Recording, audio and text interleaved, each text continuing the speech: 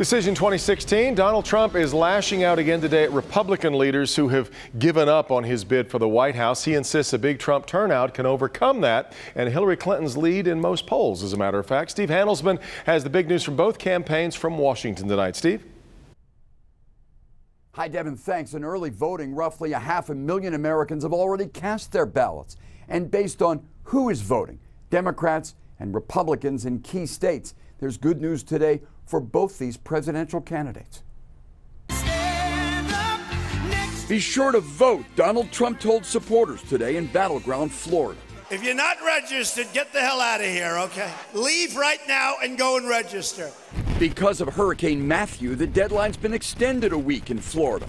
Early voting began today in Ohio, with mixed feedback already in from two other battlegrounds. Democratic turnout is strong in North Carolina, Republican turnout strong in Iowa, but trailing in most swing states polls.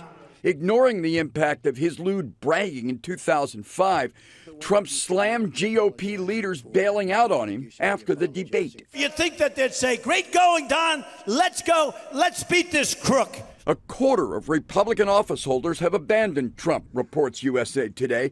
But for those running to do it now is risky.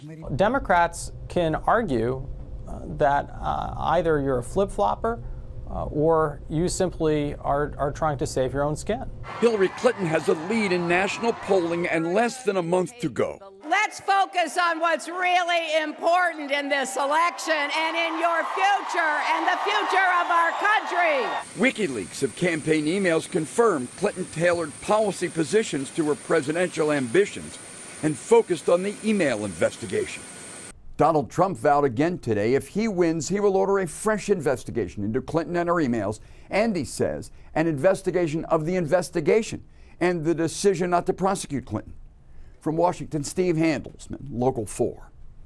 Steve, and yes, there is a lot in that WikiLeaks dump, including the fact that it's clear that the Clinton team vastly underestimated how much controversy the email server issue was going to be. But also there was a nugget in there for Detroiters, as a campaign aide emailed campaign manager John Podesta to tell him to make sure that he got by Lafayette Coney Island on his next visit to Detroit for 2 conies with everything. Ahead here at 6 o'clock, we're going to give you a first look at our exclusive Local 4 presidential poll. There are some surprises in the numbers, including who Michigan voters believe won the second debate by a landslide. Make sure you're with us tonight for Local 4 News at 6.